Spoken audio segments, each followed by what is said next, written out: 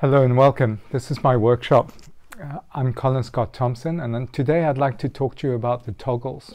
Your main toggles, your reserve toggles, and common misinterpretations on how they should be set, traps that people seem to fall into quite constantly, and little tweaks that you can make in order to keep your toggles in place until it's time to use them. Having a toggle flying off before you're ready to grab them can lead to some inconveniences for you. So let's see if we can learn something today. When I position my toggles into the container, notice how I'm positioning it so that it's got that fold. As it comes out, it's going to be open. So just 1 or 2 times you need to do that, and afterwards it will have a memory.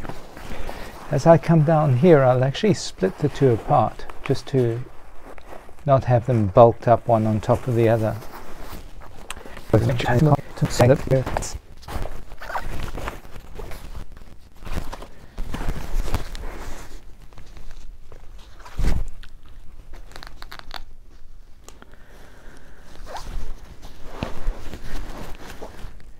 In this example, can you notice the error? One of these brakes is incorrectly set. Lower control lines nicely tucked away with 3 little keepers. At first glance, they look pretty good. This is a frequent misunderstanding when you're setting your brakes and you're distracted. The control line is running down inboard. The toggle is holding the control line in place. When this line loads up, it will transfer its load, pulling the toggle into the guide ring. The guide ring is stitched down with a nice substantial tape. It's not going to go anywhere. Okay, toggle is set. This one, at first glance, it might appear to be good, but actually it's set above the guide ring. So when this one loads up, it transfers the energy from the line to the toggle, and the toggle is transferring its energy to this little tape that's just stitched on there to keep the nose of the toggle in place. It's not designed to take a huge amount of load, so it won't be unusual to find this ripped off. And of course, when it does rip off, that's going to go to full drive. So looking up during your spinning malfunction, you'll see 2 toggles sitting in place, and it's very difficult to notice that one is actually off. This exact situation has resulted in me needing to replace cutters on Cypresses because people eventually cut away and they had a poor emergency procedure, couldn't find the reserve ripcord, and the Cypress saved their life. So the ball started rolling with a misinterpretation of setting it above the guide ring. Please be sure to always go underneath the guide ring and pull on the canopy side of the control line to see, yes, it's sitting on the toggle in a good place. And however you have your lower support for your toggle, cinch it down, fold up, and pop it through your keepers. If they're extra long, you could make a fold. If you only have 2, you could make a fold. Depends on the length of your lower control line, and that varies depending on the canopy style. If you have particularly long lower control lines, you could always introduce a fold. In this case, it's an elastic keeper. By squeezing the riser, it will open up the keeper, and you'll get that in. And then the bottom end can go in. I'd like you to try and imagine during a deployment, and you'll see in the small video of the 8-way team from France, the cameraman opening. If you leave the lower control line around, this is going to be acting like a cowboy with his lasso in a rodeo show. The chance of it whipping around and doing that could lead to some inconvenience for you. Thinking that you are being conscientious, and you say, oh, stow my lower control line.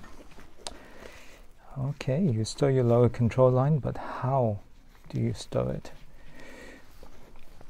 If you take this and pull it through, that's a little tricky, so watch this.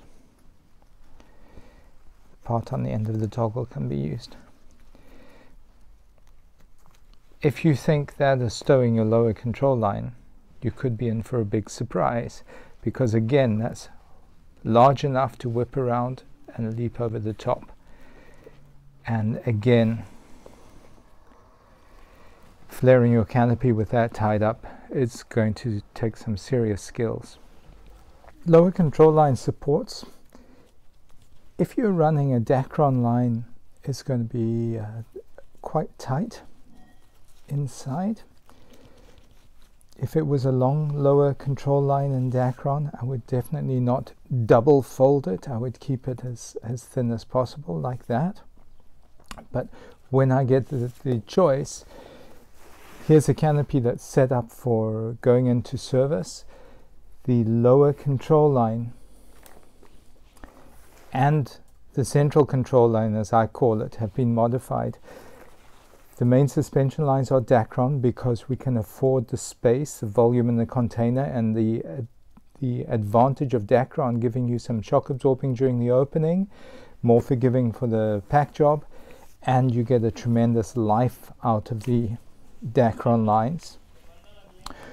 But when I need to stow my lower control line, this particular one is extra long.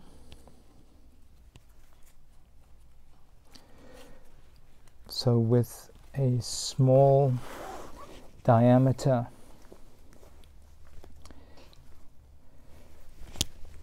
Spectra line, my choice of Spectra is because it handles folding better than the Vectran does. My Vectran central control line, definitely, because I'm exposing it to the slider friction and heat, and I don't want that shrinking the Dynamer line and causing the canopy to change its character during the openings as the breaks get shorter and shorter.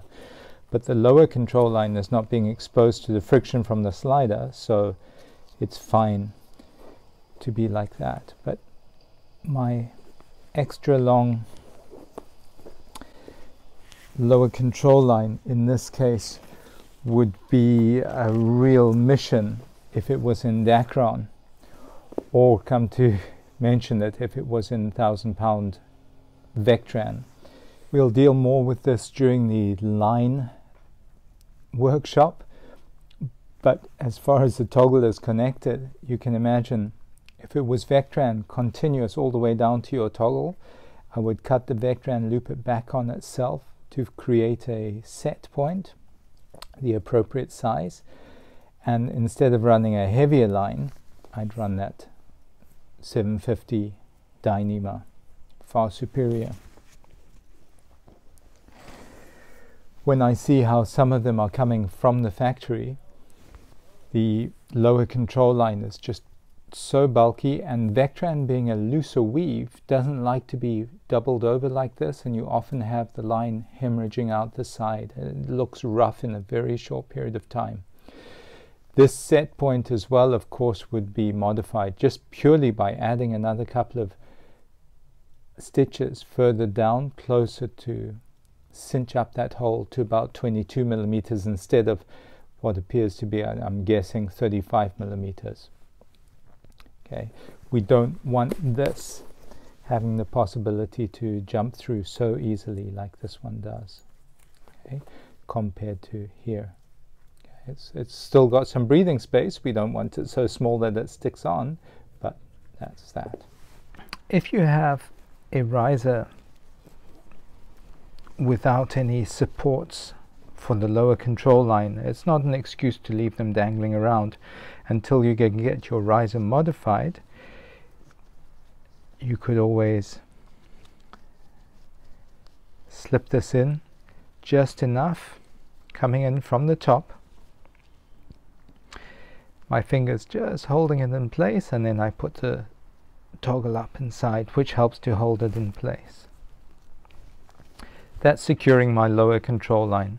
It's an adequate technique. The reason I'm coming in from the top is because as my toggle comes off, that's going up faster than I'm going down.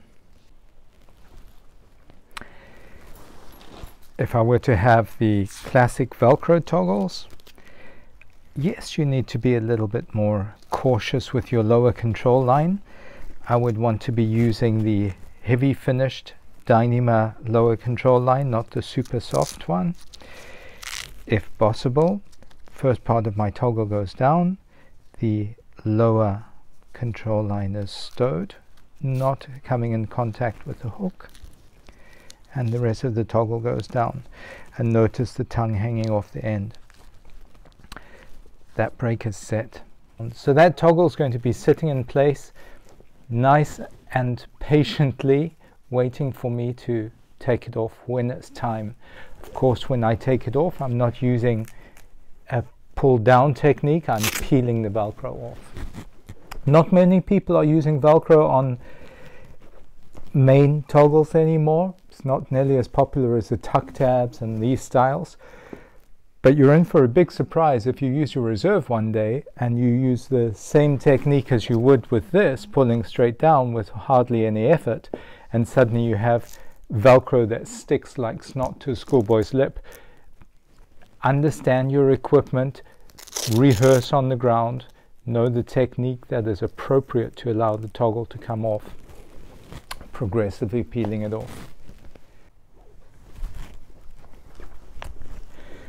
With this model here, the lower control lines are quite long. It's not an issue. You can deal with that. Notice the extra stitching to choke off this top keeper. I'm pushing my toggle in just enough so that my set point is sitting in the appropriate place on the toggle. With this particular model, the top of the keeper is there, so it stops the toggle. Look where the grommet is, look where the guide ring is. It almost obliges you to push this in too deep, and if you push it in too deep, there's a chance that that set point is going to jump over the grommet, and if it does, it's going to lock up there.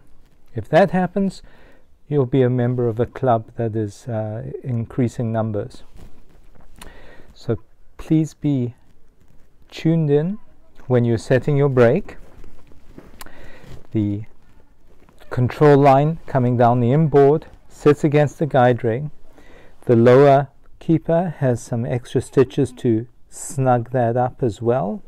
Flip the riser over. In this case, it's the Type 8 risers. I make a fold, come in from the top and down.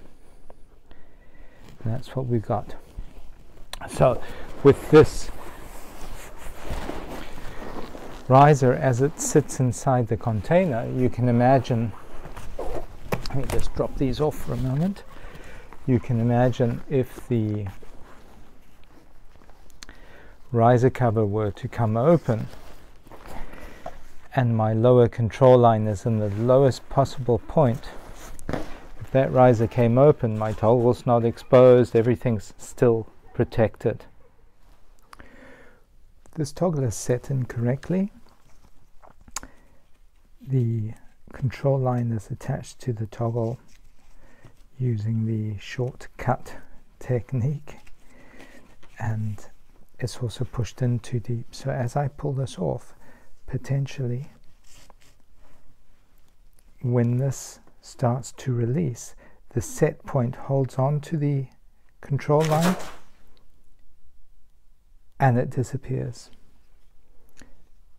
Pulling on that with nothing attached to it is going to be tricky getting a nice even flare. I'm coming just past the mark and exit the tool.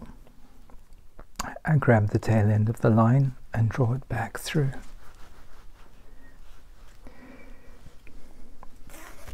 I want the top of the loop to the mark to be about 6.5 centimeters.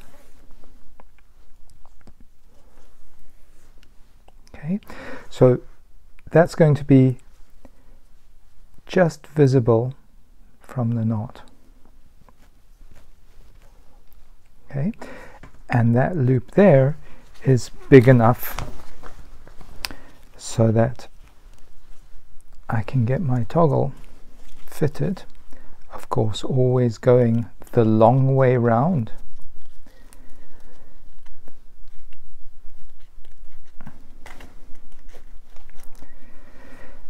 And when this is sitting in place, the knot is unlikely to interfere with the guide ring. If you made that knot further up, you might find it irritating because it would be snagging on the guide ring as you were flying. It's not going to be a groundable defect, but it's an irritation.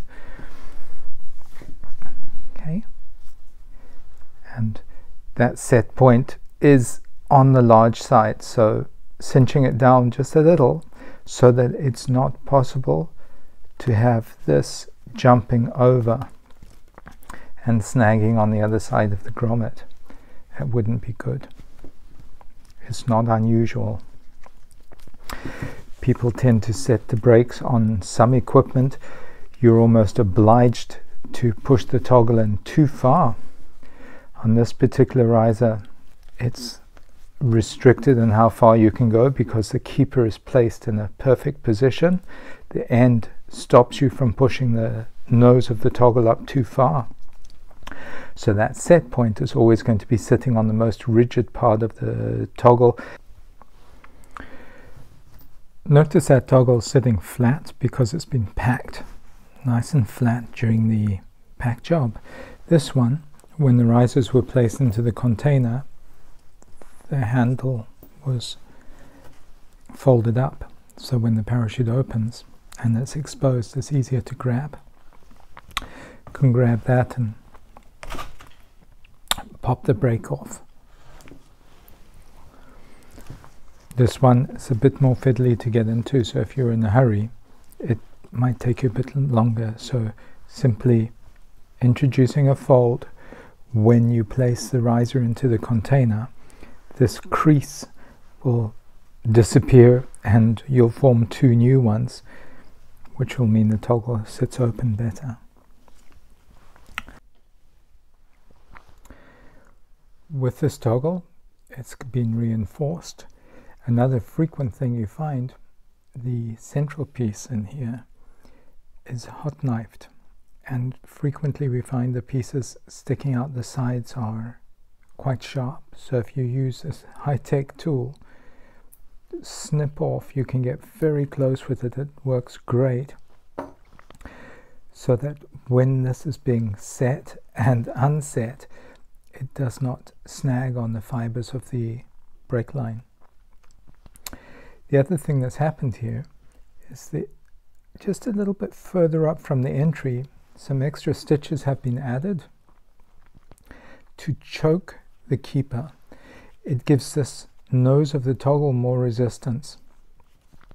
On this particular riser, the bottom end is nice and snug, so no action is taken. This is going to have a canopy with longer, lower control lines fitted to it, so I've added an extra support loop. Parachute to France. This magnificent toggle, very low profile, tuck tabs, tucking down, so if you had a strike from the slider, it wouldn't affect the toggle at all, it wouldn't knock it off. Very low profile, and the pin used to lock the control line set point meant you wouldn't have any issues like some of the other ones with snagging on the control line.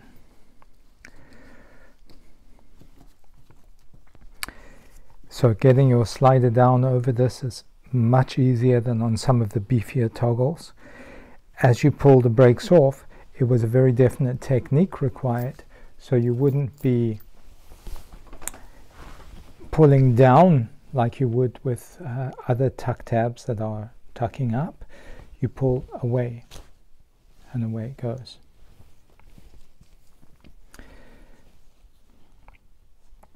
If I was using one of these, I would use the technique that they recommended from the factory, which is going through and through again and then into the support. put my tuck tabs in, and of course always stow my lower control line around the back. If you were jumping one of these canopies with the set points that are just tiny, of course you could set the brake like that. It would be acceptable. They did have a little bit of a weak point where the two ends of the tape are stitched in here. On a few of them, that stitch that held everything together wasn't adequate. The end of the tape was too close to the stitch and it would pull out eventually.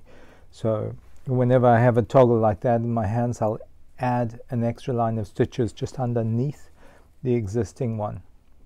You don't want to go above because it's not going to be doing much, and we need a bit of space to put the control line through. Everything looks perfectly normal here. Elastic keepers for the lower control line, nicely stowed coming in from the top. Everything hunky-dory. What could possibly go wrong? As I pull the brake off, the set point stays on the toggle. Toggle size is correct. It's pretty rigid considering it doesn't have too many stitches on it. I've stitched a little bit down the bottom here. But look at this. Our lower control line is fine, but when we check the set point and I take a measurement, 15 millimeters. The size of the toggle, 13, and then we've got to remember it has some thickness as well. If you have problems getting your toggle into your set point on your control line, you're going to have problems getting it off. Solution: have these stitches removed, pull a little bit of the line from the inside out. Normally it takes about 7 millimeters, and then re-stitch that, of course, so that your set point loop is the appropriate size. This is one of my favorite examples of somebody's DIY solution. They were having problems getting the toggle in and having it staying locked up when they were pulling the toggle off. So they took a bread knife to the toggle and they chopped it, the sides off. You can see the difference in those two. It was a bit too fluffy, so they got their Zippo lighter out and barbecued the edge. Now it's like a saw blade on the sides, and it's so soft because there's hardly any material there. During the deployment, if you had a hard opening, it would fold the toggle over and suck it through the guide ring. There are many ways of solving problems. This is not my favorite, but I do love to have it in my collection of Exhibit A. Please don't do this. There are no industry standards. Everybody's free to design whatever they feel is appropriate. This is really amusing. Notice the nose length on this toggle. It's getting close to double that of what I'd call almost standard from a vector. How on earth did they come to this idea? Remember, as this toggle is pulling out of the set point, it's got a lot more friction burning things up potentially on our set point, so it's just going to wear things out extra quick. Why do you think they came to this? Well, this particular manufacturer was having a lot of toggle firings. Quite some time ago, I had a customer come in and say, every time I go through an opening, my brakes are off.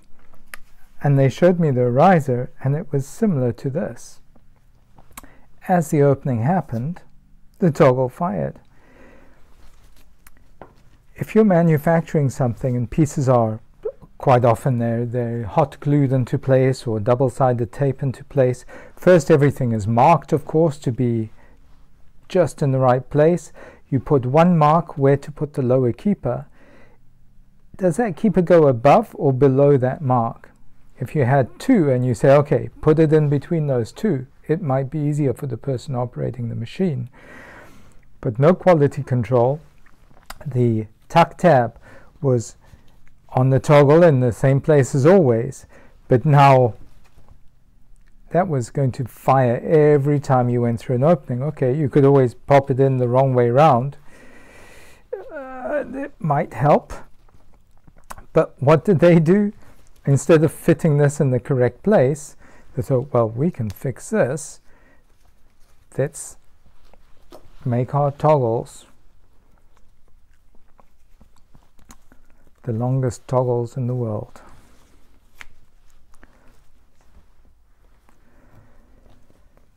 It's mind-boggling, some of the designs out there.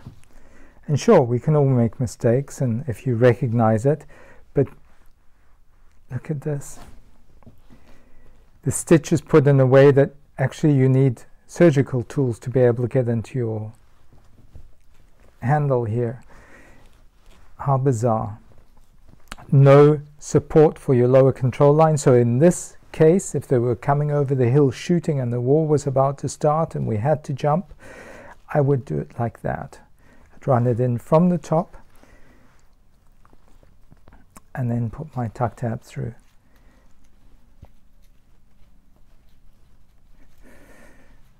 And that's going to help to hold it in place.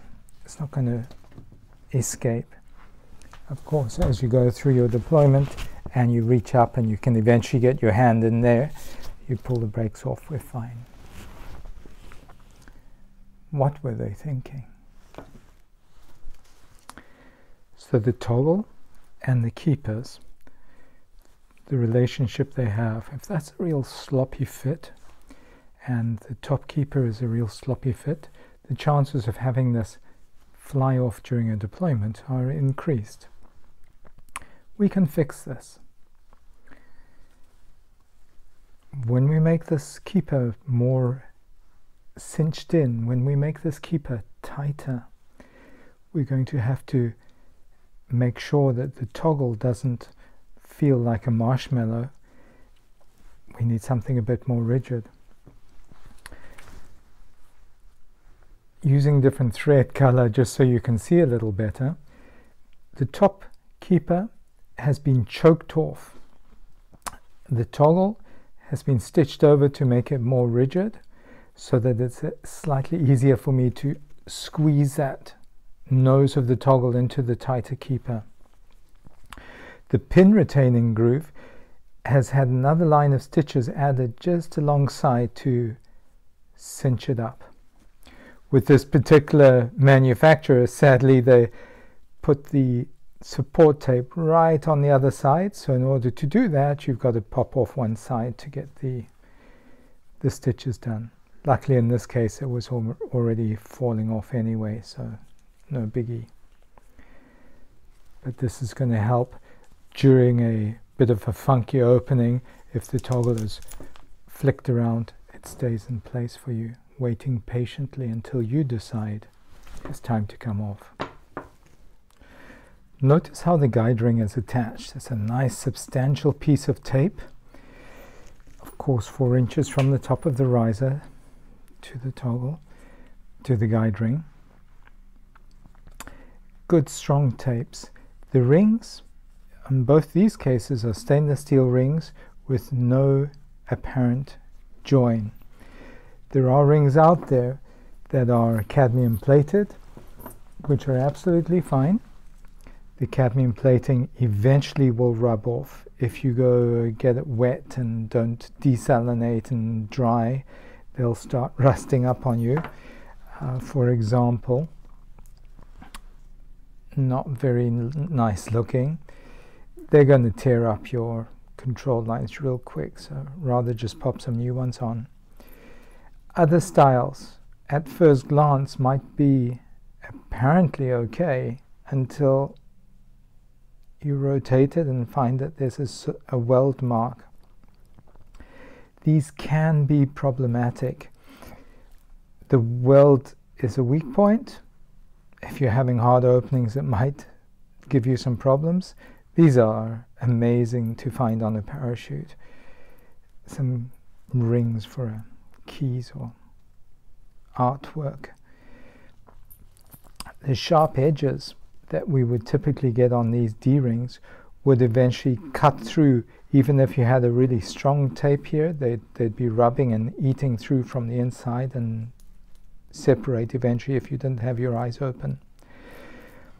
You could have really strong rings, excellent rings, but not mounted on good tape. Type 3 tape is fabulous material, but not for everything. We use it to attach your lines to your canopy, but having all the control line force loading up on that piece of type 3 tape, potentially, if you have a bit of a slam opening, it's just going to separate. So that's the cherry on top. After having an explosive opening, one toggle flies off and tangles up with your slider. So try and make sure you're using good materials on your equipment.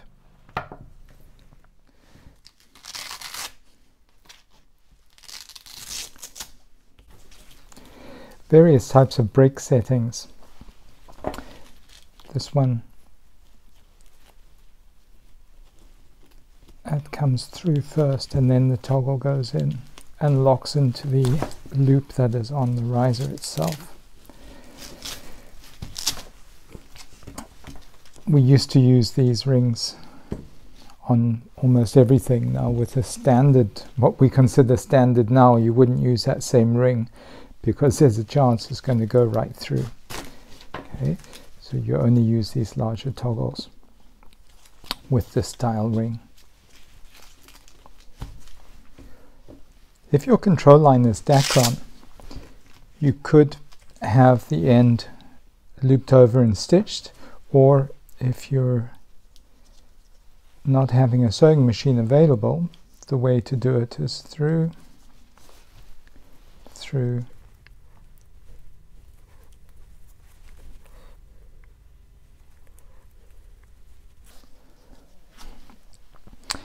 and then you tie a knot.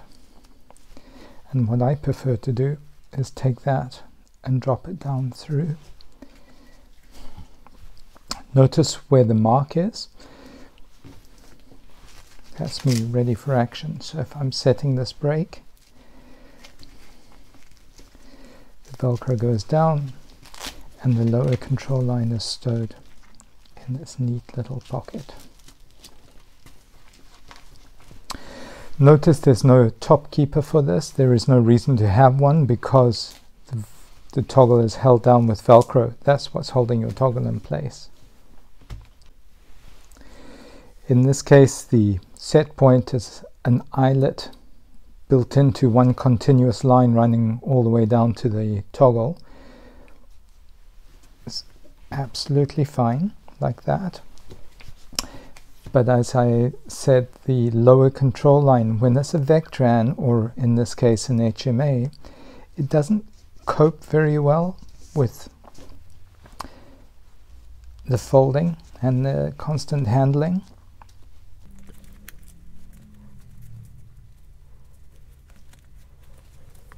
Bit more tricky to get in, but that's enough. That keeps it clean. If it was my choice, I would change this. Looping the control line like that and adding a separate piece of Dyneema line is my preferred technique for lower control lines.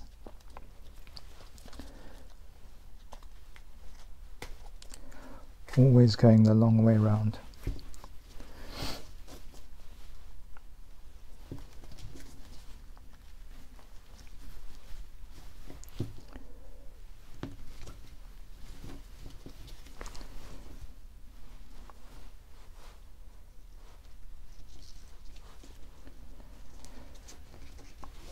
This is a longer one and it's got the 3 supports. Neat and tidy. When setting up your lower control line to attach to your toggle, if it hasn't arrived from the factory already looped and stitched, you can choose where to put it, but the factory will have a mark. Depending on which manufacturer it is, that mark should be either here, visible, or at the end of the loop. If you confuse the manufacturer's instructions and put the mark in the wrong place, you will end up having the brakes set at a different setting, which is not the end of the world, but somebody's gone to a lot of effort to make this parachute fly for you the best possible way. So try and follow the guidelines. If all else fails, read the manual. When I'm setting up a brake, in this case it's similar to performance design, so that mark has to be seen just above the knot. So I'll exit past the line and actually do the finger trapping first. That way, when I come to tie my knot, the entry point for the finger trapping is hidden underneath or hidden inside the zone of the knot, and there's less chance of the inside section hemorrhaging out.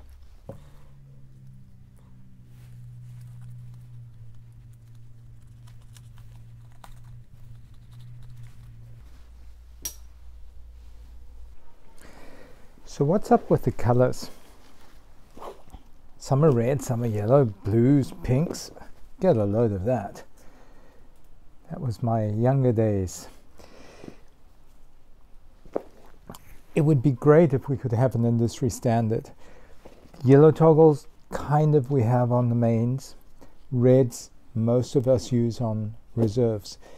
It's not across the board. So if I find a toggle on a reserve that is yellow, I'll put a red tape over the top of it. There are some manufacturers that run that standard, red toggles on the reserve, yellow on the main, and then when they have a customer that orders a harness in red, in order to not have the toggle going camouflage, I'm guessing, against the riser, they use yellow toggles. Now, hang on a minute. We've just forgotten why we did that in the first place. Having two canopies with identical commands, when you're dazed and confused, rushing towards a planet, and you happen to have both canopies above your head, it makes your decision making a lot more of a challenge. So having a distinct color would be great.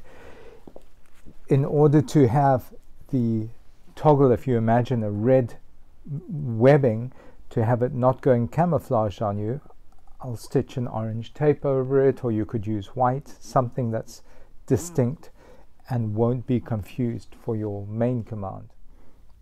As you can see, toggles come in all shapes and sizes. One of the first ones I used was similar to this.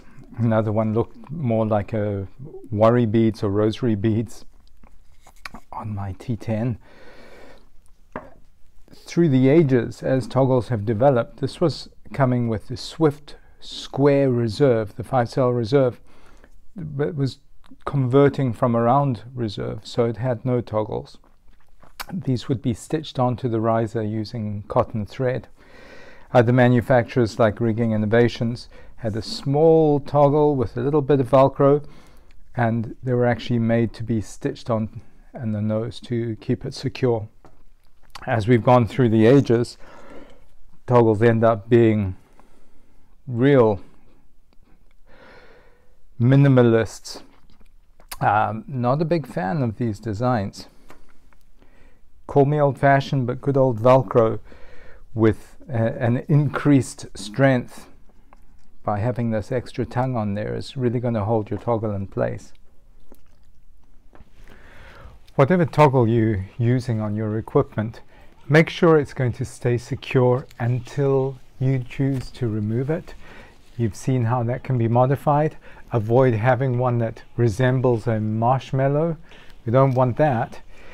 If you're having problems setting it, this modification is not necessarily the ideal one. It's one of the ways of doing it, but not what I would recommend.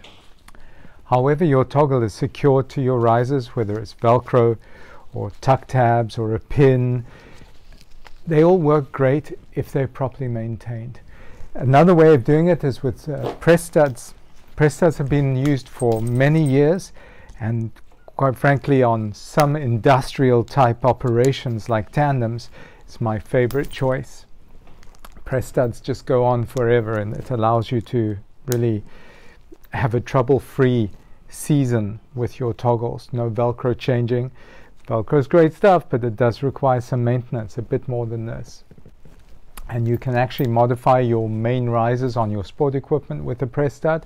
If you're having problems getting a slider down on your mini risers, one of the big advantages of replacing the lower control line with a Dyneema is a good way of keeping that area behind the toggle low profile. If you're running a heavy Vectran, it's going to be more tricky getting the slider grommet past that area. So by reducing the volume of line, it's going to make it easier to get your slider down if you choose to bring your slider down. I hope you've managed to find some useful information in this video. If it's been valuable to you, great. Press the like button, thumbs up. If you thought it was rubbish, give it 2 thumbs down. Leave some comments. I'll try and get to answer them as soon as possible. I'm not 18, so I won't do it in 5 minutes. Hit the subscribe button, press the notification bell. Hopefully I get to make another video one of these days soon. All the best until then.